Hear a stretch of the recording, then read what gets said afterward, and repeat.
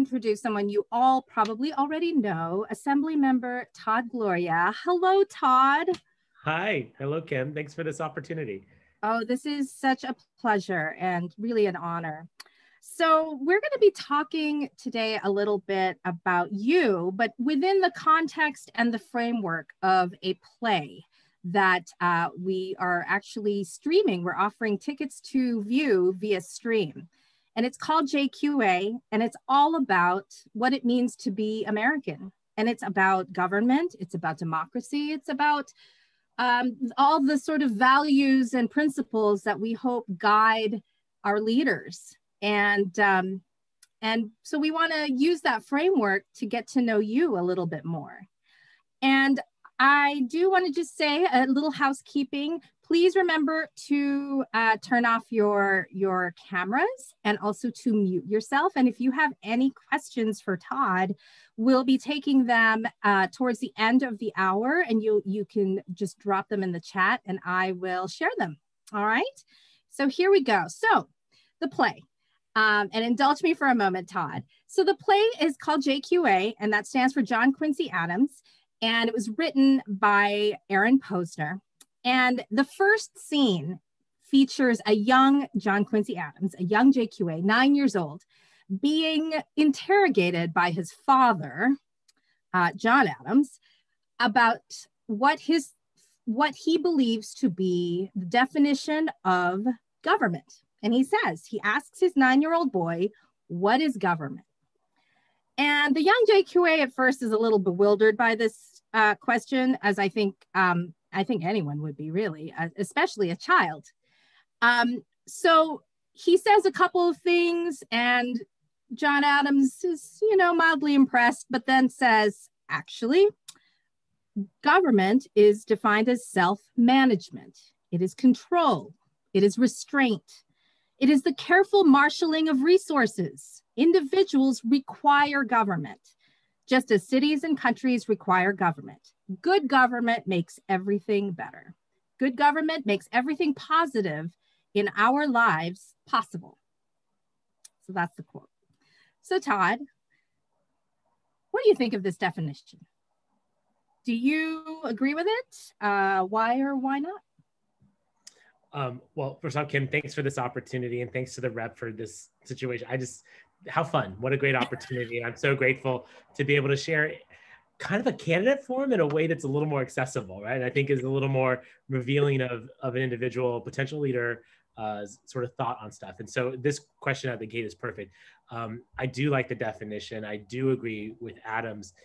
And I think it's almost revolutionary these days to say that, right? I mean, I feel like government is everyone's favorite punching bag, but as someone who has spent their entire professional career in the public sector and someone who is constantly criticized, at least by some, and definitely my opponent in the mayor's race for having done that, I don't think it's a bad thing. And in fact, the way I would phrase it is that I have spent the last 20 plus years of my life getting up with the sole purpose of making my hometown a better place to live.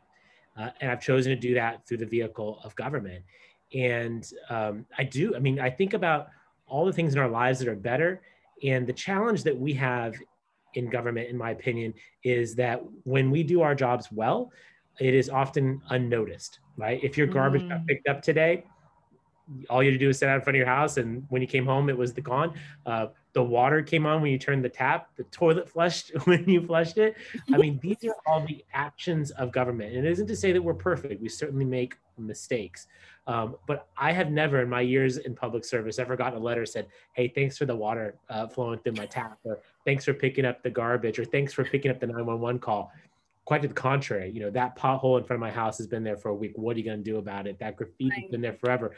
And it's not that those are not valid concerns. It's just an observation that the bad stuff's easier to believe. And so what Adam says in terms of good government making everything better feels almost revolutionary to say, particularly in this political environment, but I so identify with that.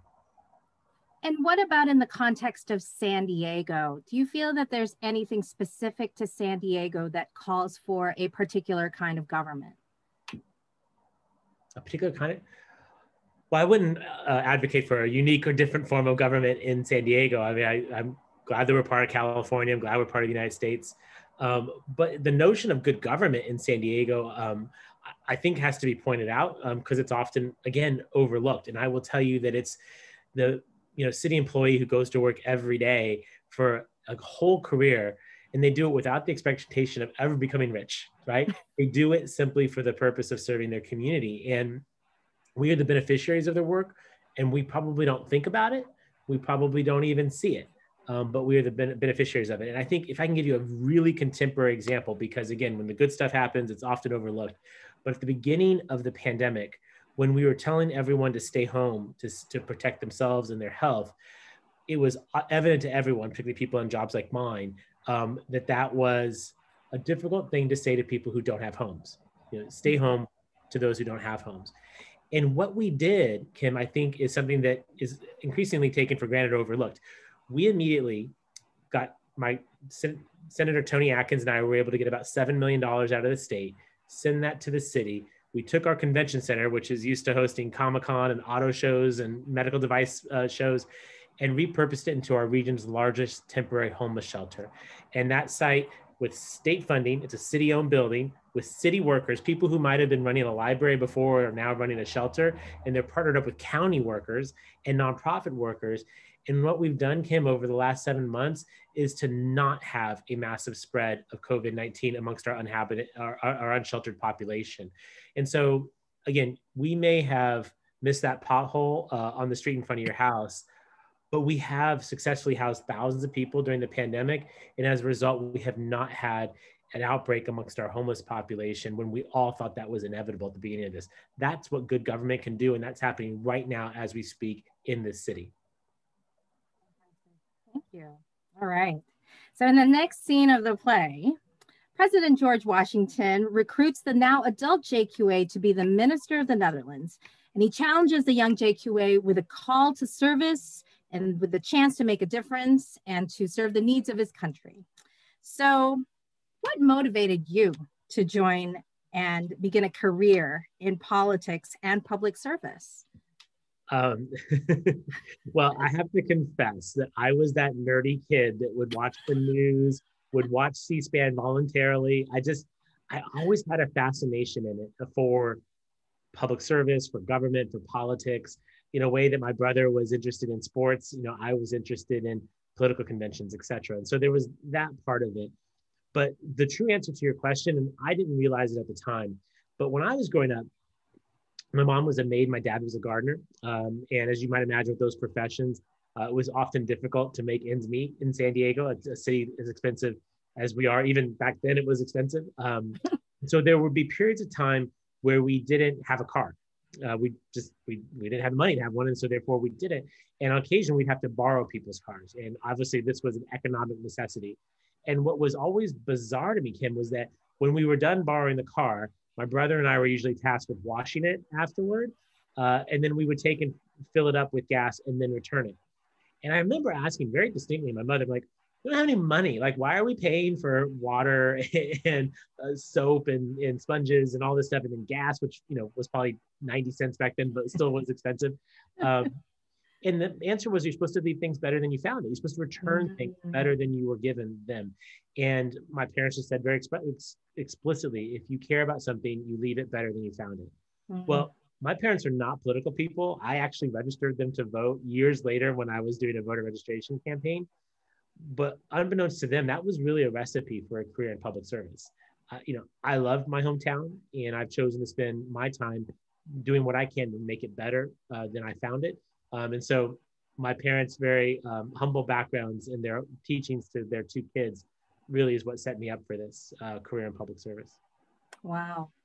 What do you tell people? I'm going a little off script for a moment, but if you were to meet, for instance, I mentioned earlier to you when we were off camera that my daughter's actually helping you out because she too is someone who wants to make the world a better place.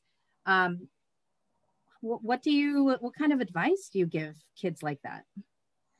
Well, they can. I think that particularly at times it seems so overwhelming. I think for all of the young kids who had their schooling interrupted, whatever else, they have to hear from us that change is possible, to give them that sense of hope, right? And I've witnessed it. I mean, I've witnessed it in my own lifetime, right? If you would have told me when I was born that I would have the freedom to marry, I would have thought that that was possible, but it's happened in my time. We are potentially likely to elect our first female vice president, who happens to be a biracial woman. This country, even though it doesn't feel like it on a lot of days, it really will allow you to do anything. And so, for young people like your daughter, I hope that they can feel that hope, that, that optimism that they're born with, that people like me can mirror that and can encourage that and fan that flame. And I think, honestly, I am the biggest believer in the world of mentoring, because my parents, they raised me with the best morals and values. But as I mentioned, they are not political people. They didn't understand the importance of voting and what have you. And so I benefited from meeting people along the way who saw something in me that maybe I didn't even see and invested in me. And that specifically was Congresswoman Susan Davis, who I met when I was 14 years old through a youth mentoring program called the Aaron Price Fellows Program. And man, did I not know that hall pass from my guidance counselor telling me to apply for this program. I had no idea how that was going to change my life. But, what my parents didn't have in terms of political understanding, Susan did. And so my advice would be that, number one, that there is hope and that you can do this. But number two, seek out the helpers, right? Find the mentors that will be. I've never found anyone who didn't want to impart advice and information and whatnot. And often it's a position of courage to have to ask for that kind of help. Right. But people are so willing to do that. And I have been the absolute beneficiary of people who are willing to take the time to teach me what I did not know. And I'm so much better for it. Well, thank you for that. Yeah, she's having a great time. She's learning a lot. So good. Thank you. Okay, back to the play. So moving on in the play, there's the next scene called Do It, Compromise. And it envisions a late night debate and a lot of whiskey between JQA and Henry Clay, who was referred to as the great compromiser in his day because of his role in several important legislative compromises. Some say that the spirit of compromise has completely broken down in our current politics. So, Todd, do you believe in bipartisan compromise? What can be done to foster more bipartisanship in our current climate? I do, although I acknowledge and respect the fact that hasn't necessarily been on display as much in recent years. But that isn't a reason to say it's dead. It's actually a reason to endeavor harder to try and use those examples and make it happen. How do we do more of that? From my experience, and I've served in two elected offices or two elected bodies, right? The San Diego City Council and the California State Legislature. And I'll tell you, there's two things that I thought they're unfortunately not both bodies don't have both of these characteristics, but the City Council is small, right? It's 9 people. And as a consequence, you really get to know your colleagues. Their spouses, their likes and dislikes, their habits, right? It's easy to do a character analysis for the other 8 people and really to understand them as human beings. And in the legislature, and this is not always a politic thing to say, but the legislature is not subject to the kinds of quorum restrictions that we have at the local level, which is to say that when we get together, a large group of us, it isn't necessarily a public meeting. And so you can in dialogue in a very authentic way. And that sometimes seems unseemly, I think, to members of the public. But the truth is those conversations in the members' lounge and, at dinner parties and whatever are where you get to know each other. So even though that's a larger body, it's, Assembly plus Senate, it's 120 people. It's a little harder to get to know everyone's little, idiosyncrasies. But it does allow for a more level of authenticity that you can't necessarily get at the local level when more than a couple of you meet together becomes a public meeting, and therefore it has to be noticed and all that kind of stuff. So the smallness of the City Council and the intimacy, despite the size of the legislature, facilitates seeing each other as people. And I recognize that in our politics today, it's been commoditized and, it feels like entertainment in a way. Understanding why someone believes a particular way, knowing that my Republican colleague may care a great deal about COVID because he had it, right?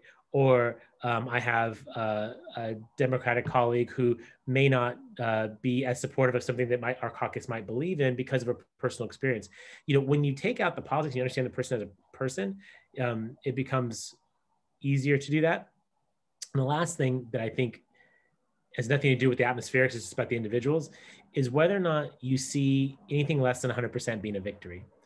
And I will say that there are some in this line of work that have sort of an all or nothing approach to it. And that is fatally flawed in a democracy. I have never gotten anything 100%, right? And the way I phrase it to people is that if I can get 70% of what I was trying to get, I'll take that deal, and then I'll come back tomorrow to try and get the remaining 30%.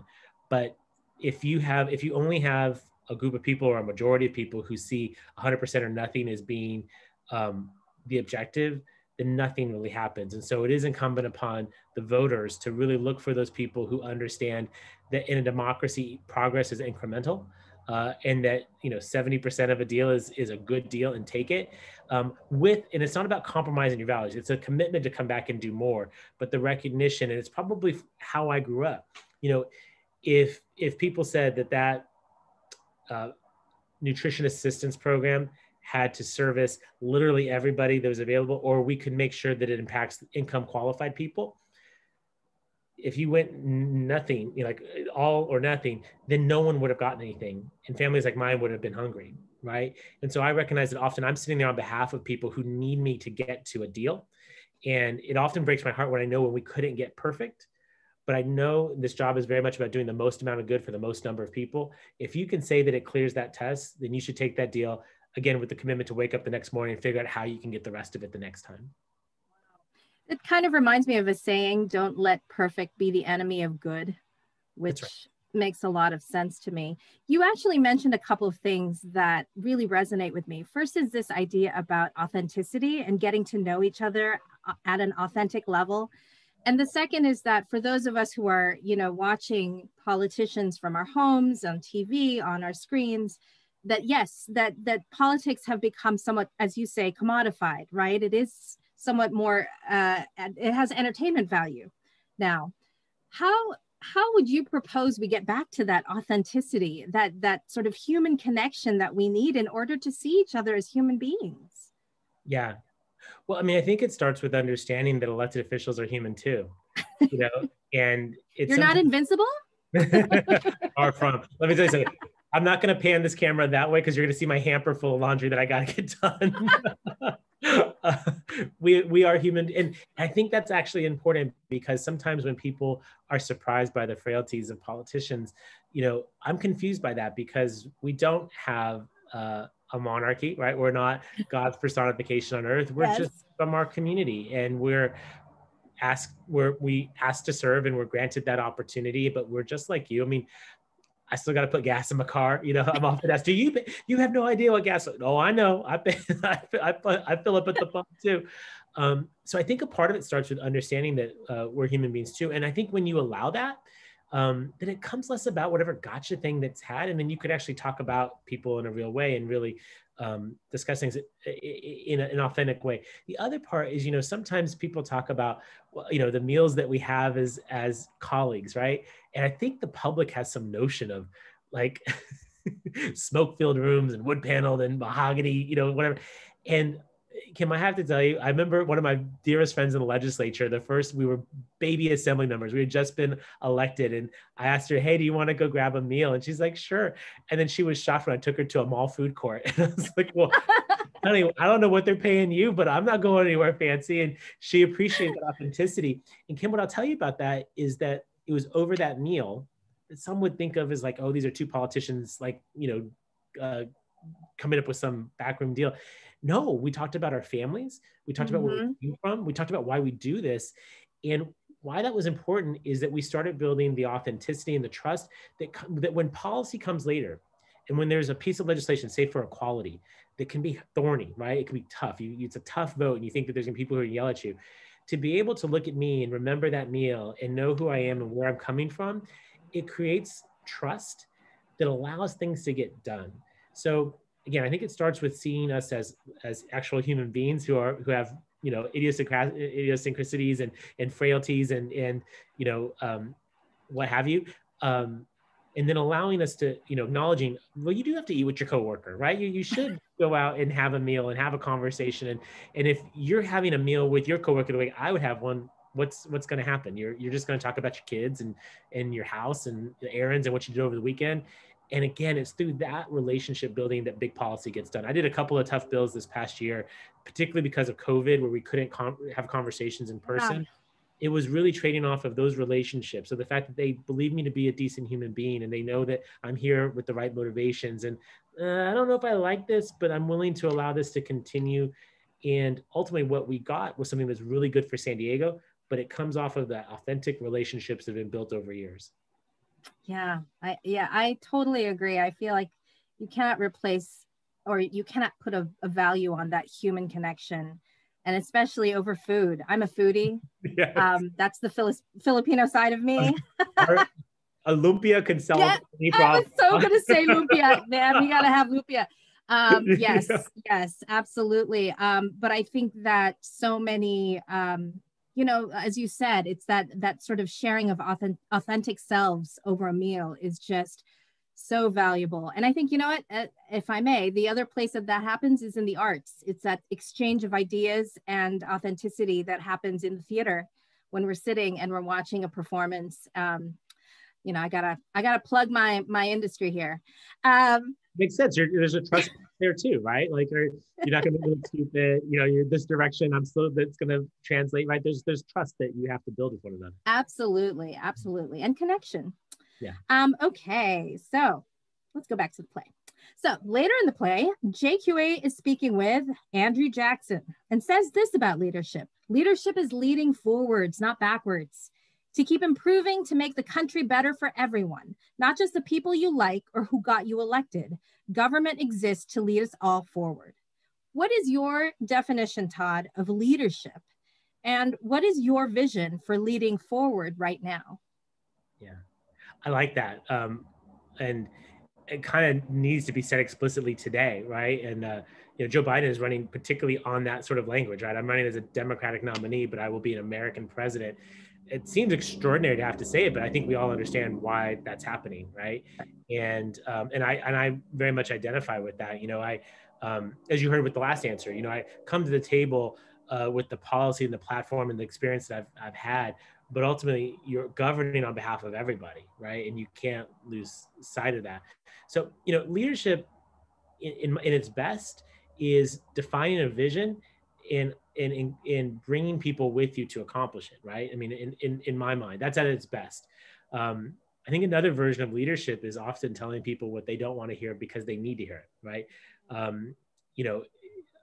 Particularly when I first got elected to the city council was back in 2008.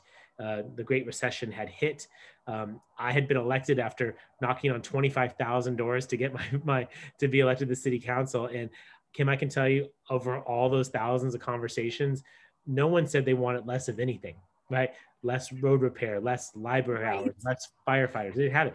And then here I'm elected at a time when the city was facing a massive budget deficit, like over $180 million. And we were necessarily going to be doing less for people. And so what I would often tell people is that, I'm not going to tell you what you want to hear. I'm going to tell you what I think you need to know. And in many ways, I also think that that's leadership, right? Again, it's most aspirational is, before the end of this decade, we will land a man on the moon and bring him back safely to Earth. You have nothing to fear but fear yourself. It's aspirational stuff.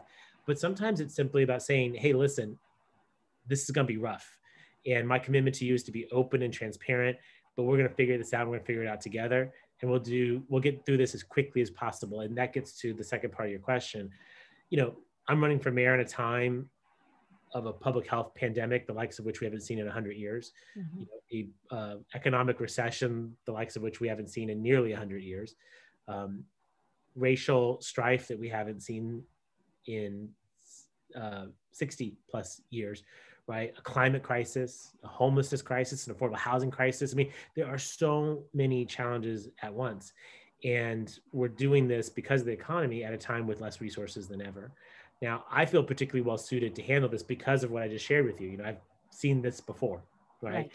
But I think that what San Diego, and I think frankly our nation needs right now are people who we understand have the best of intentions, the right heart, the right values, the right priorities, and a willingness to be open and transparent with the public and say, okay, listen, Next mayor's probably going to cut 200 million or plus out of the city's budget.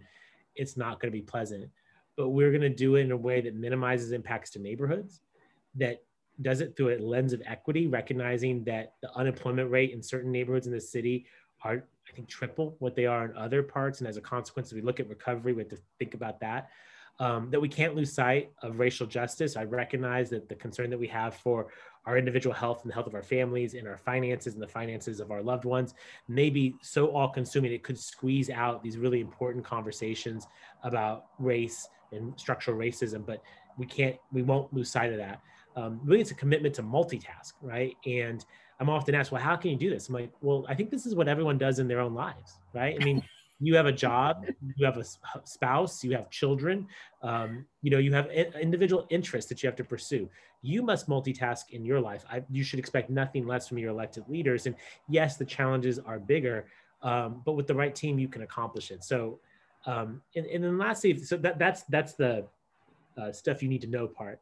The aspirational vision that I have for our city is a number of things, but it's kind of in the bucket of saying that we're going to stop acting like the small town that we're not and embrace the big city that we are. And I find that anyone who's been here for a period of time knows exactly what I'm talking about. We're the 8th largest city in the country, the 2nd largest in California, but it doesn't always feel like we act that way. And my hope is that we can get through these difficult times, defeat COVID-19, get our economy back on track, make meaningful progress on racial justice and the like. But the aspirational goals would be to end chronic homelessness in our city.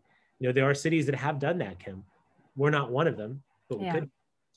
To build a world-class transportation system. And I see that as necessary, not just because it'll put thousands of San Diegans to work at a time when we have high unemployment, and those happen to be jobs that pay good wages that allow families to live in a city like San Diego, but the end product would be something that would last us over a century, right? And it would be critical for our economic development, for meeting our climate action plan goals, and for preserving our quality of life.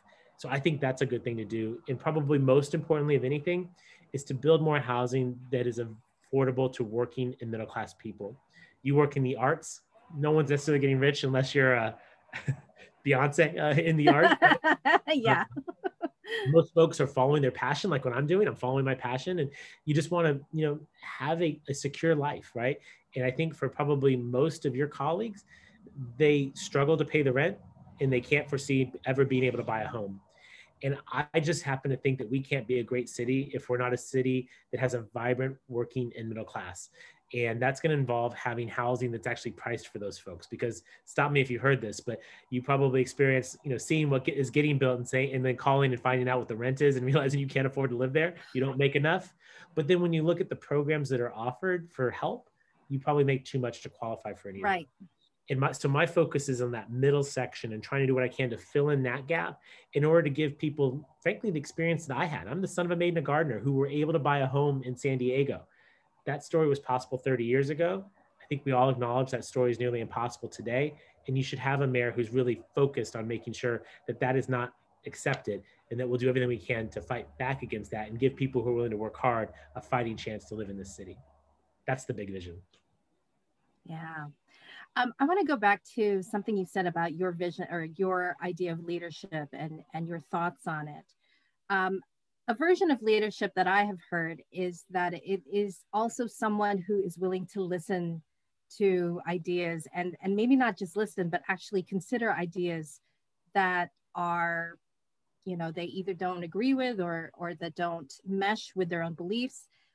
How do you deal with that when, and I imagine, you strike me as the kind of person who is very open to listening to multiple perspectives. What do you feel is your role as a leader when those ideas come to you? Yeah. You know what? I love that you asked that question because it's something that goes back to Susan Davis and what she taught me.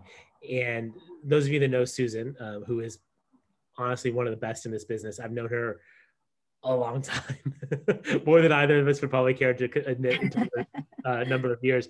She's the exact same person that she was. The woman that I met when I was 14 years old is still the same person. Here we are 30 years later, having served multiple terms in the legislature and 20 years in Congress.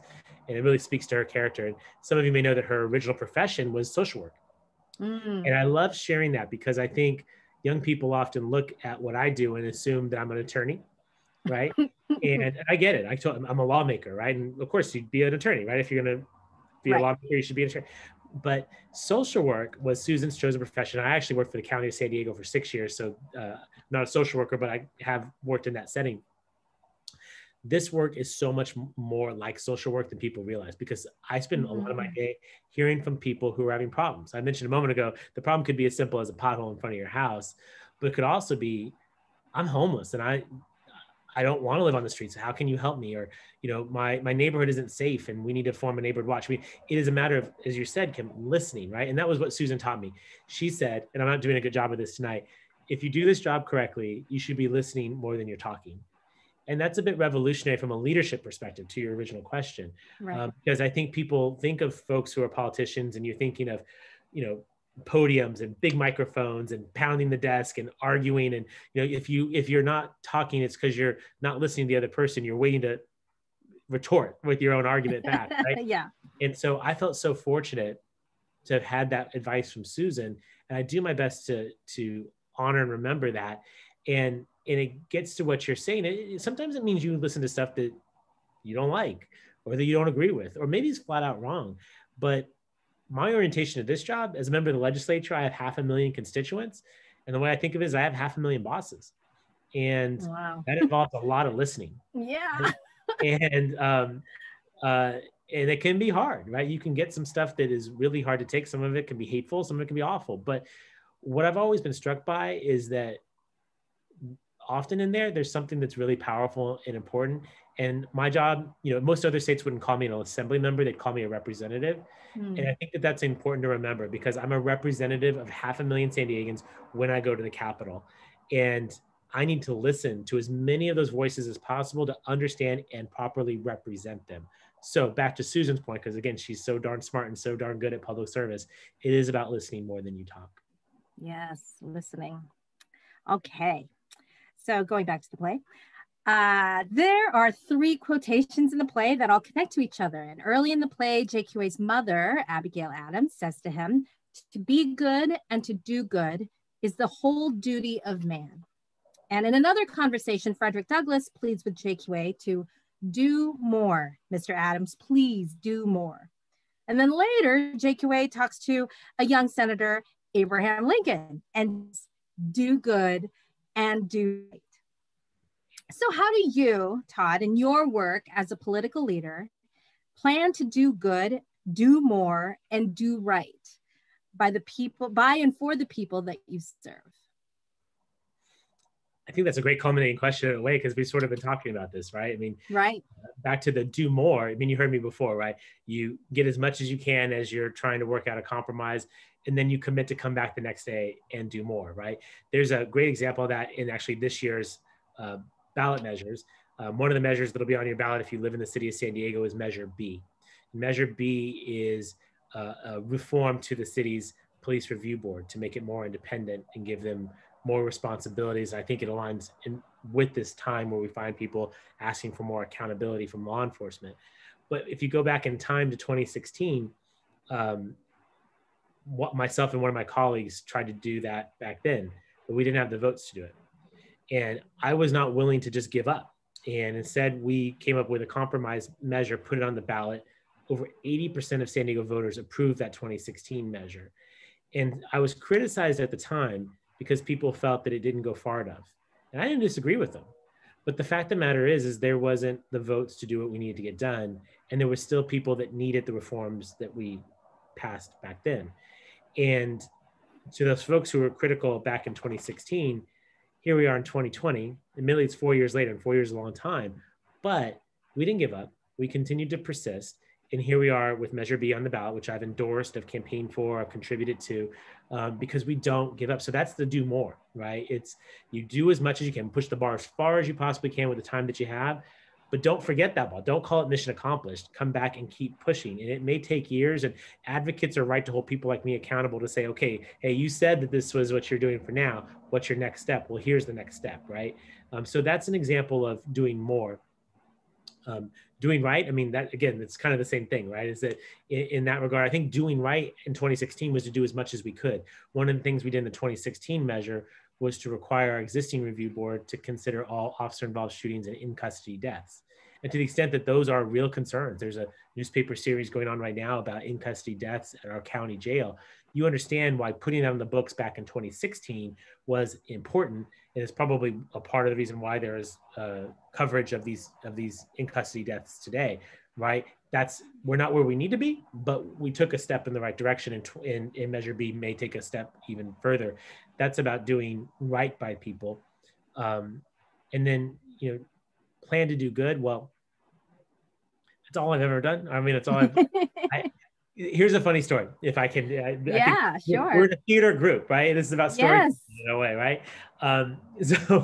I'm broadcasting you from Gloria World headquarters, which is a one-bedroom apartment in Mission Hills, and air conditioned. And I had to go to the bank yesterday to get quarters for the laundry that's downstairs.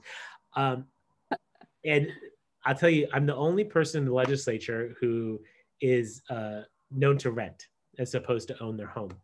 And about every couple of months, Kim, I'll get a call from a reporter like, is it true? Almost as if it's a point of shame. And I always remind them there's actually nothing shameful about being a renter. In fact, about half of Californians are. But then I remind them that, I'm a public servant and I represent coastal San Diego County, which is some of the most expensive real estate in our state. And you all pay me a good wage. Please do not mistake me. I'm not complaining about what I get paid, but it is a representation of the fact that even those who are well paid struggle to be able to afford a home. And that would include me. What do I mean? Where am I going with all this? Well, doing good means doing the public good, right? Which, for every time I've seen a politician suddenly get a better house and a nicer car, you start to wonder what's going on there, right? And so I offer my living circumstances as hopefully an indication of the fact that, I'm doing the hopefully good work, and that when I have done things like push to increase the city's minimum wage, push to provide every person who works within our city limits with paid sick days. These were controversial things, but those paid sick days, I think, make a lot of sense in the context of a pandemic. When I was pushing the city's climate action plan to make us the first big city to run on 100% renewable energy, some people really criticized that, thought it was too audacious. Well, in the context of these wildfires that we've seen this year, I think that was doing good. When I've set lofty goals around homeless reduction, we have not met any of those goals, Kim, and my heart aches for that. But I don't understand someone who would say to me that you should have a lower goal when it comes to having people on the streets, right? I don't think there's an acceptable number in a city, in a state, in a country as wealthy as ours of people who are allowed to live on our streets, on our sidewalks, in our canyons, our alleyways. So I will continue to do the best that I can, the most good. I do it without any expectation of becoming wealthy. And in fact, if I do, you probably should ask a question or two. I wear my modesty with pride, because my goal is not to be wealthy. My goal is not to enrich other people. My goal is to simply make my hometown a better place to live. So that's how you do good. That's how you do more. And that's how you do right by people. Wonderful. So I'm going to open it up to questions from the audience. If you do have a question, go ahead and drop it in the chat and I will share it. But while we're waiting, Todd, I do want to offer you something. So, we're talking about this in the context of this play that San Diego Rep is doing, JQA. It is a story of a real person in history, and it's an exploration of all these ideals and all of these principles that we have been talking about really in your career, in your journey, and how you navigate with those guiding principles. And so I think it's fairly clear that the power of storytelling is really indelible in this act of empathy and human connection. I keep going back to that because I feel like, just to go back to something you said earlier, I feel like that is something that unfortunately is suffering right now because of COVID. Yeah. But the arts have always seemed to find a way to connect and to engage in a really empathic way. In your vision of San Diego, where do arts and culture fit in? Critical. And if I can expand on that. Yeah. a city has to be more than a collection of buildings, right?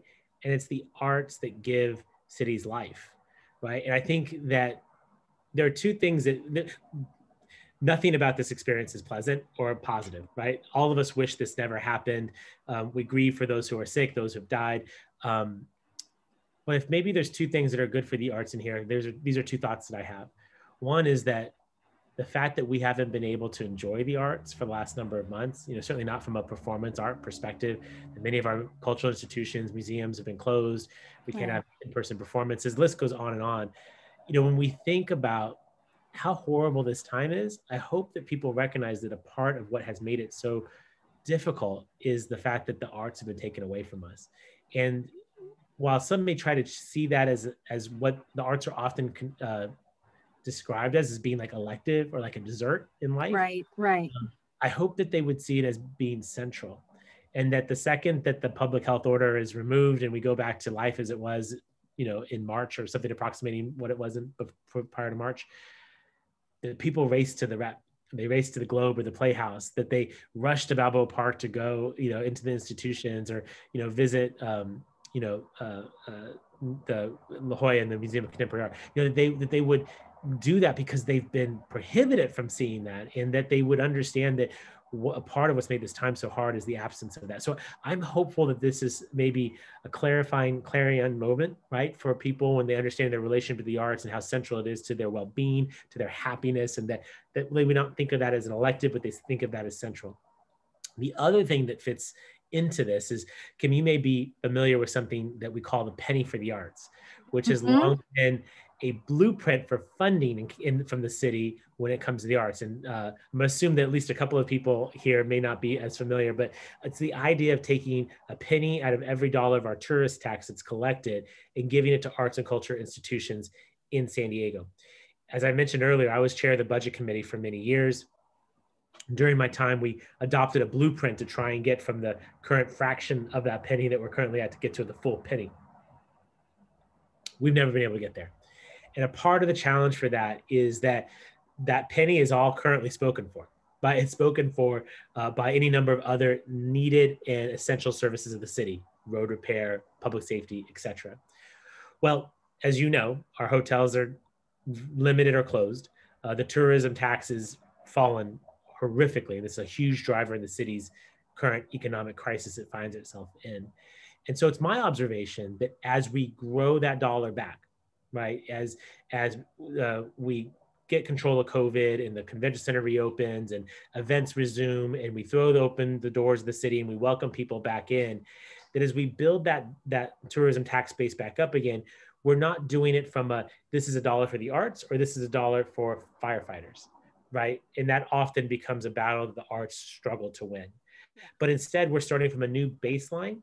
And if we do it with leaders that understand the inherent value of the arts and build it back from the beginning, so that it's not zero sum. We're not taking it from this thing to give it to the arts, but that we're saying each dollar comes in.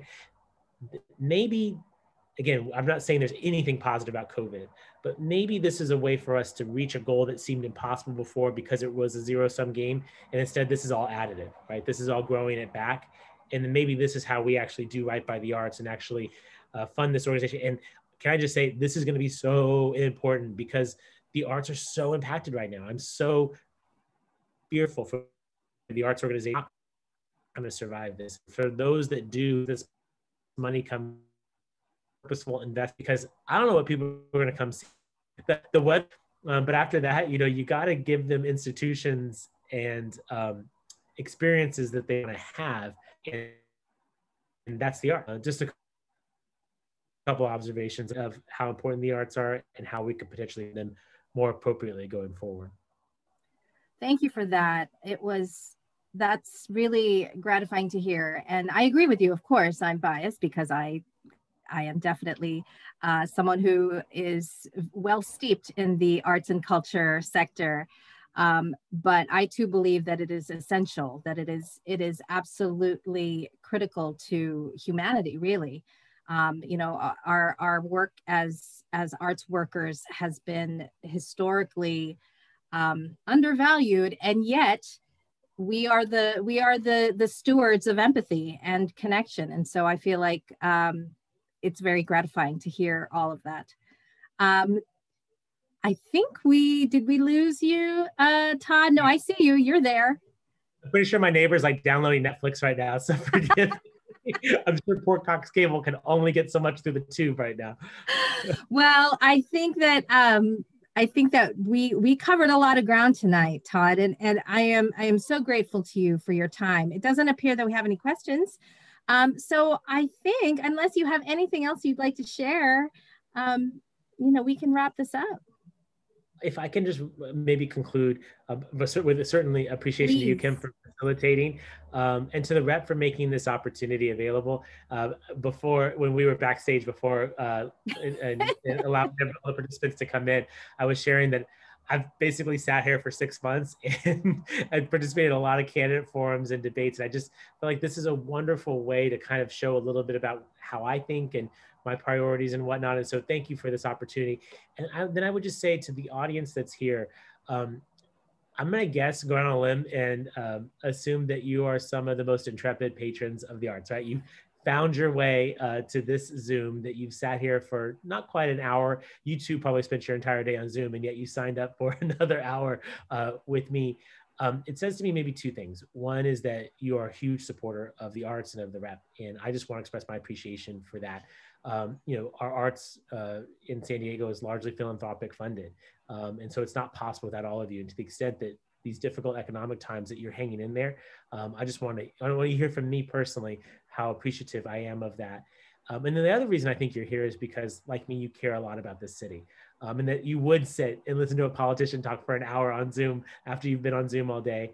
And maybe that's the common denominator tonight, right? Is that you care deeply about the city and you want the best for its future. And I hope what you've got this evening is a sense of who I am, how I think, and that we share that passion for this city and a desire to make it better. And I can't sugarcoat it for you. The next couple of years are going to be rough. They're going to be very difficult.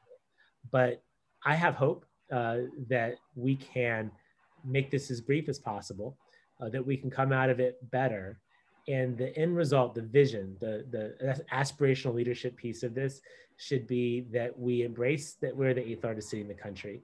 And that by doing so, we don't become Los Angeles. That's not what my goal is. But that we also don't define ourselves as not being LA, right? We define ourselves as being a great American, global, world-class city. And that we've tackled the issues that other cities have tackled, things like vacation rentals and scooters that have been such a huge part of this race, but frankly are not the biggest issues facing our city. And that we've actually tackled the ones that are big ones, which are homelessness, our infrastructure, and our housing crisis. And then that we aspire to something bigger and better. And again, a city can't be just a collection of buildings. It has to be a city that is vibrant, that is alive, that has energy. And so much of that involves the arts. So we all care about the city, and I think we all care about the arts. And so I want to give you those parting thoughts as hopefully maybe some food during a time when we're all starving for some inspiration and some hope and some vision. And I hope that you agree with that vision. And I hope that all of you will be partners in helping to actually effectuate that. Because at the end of the day, I'm confident we'll defeat this pandemic. I'm confident we'll get the city back on its feet again. And my goal is to make it, as my parents taught me, to leave it better than I found it. And that will certainly be my goal if I'm your mayor. Thank you, Todd. Go get some lumpia. You deserve it. Yeah. I will. Kim, thanks so much. And thank you, everybody. All right. You take care. Likewise. Good luck to you. Bye. Have a good evening, everybody. Thank you.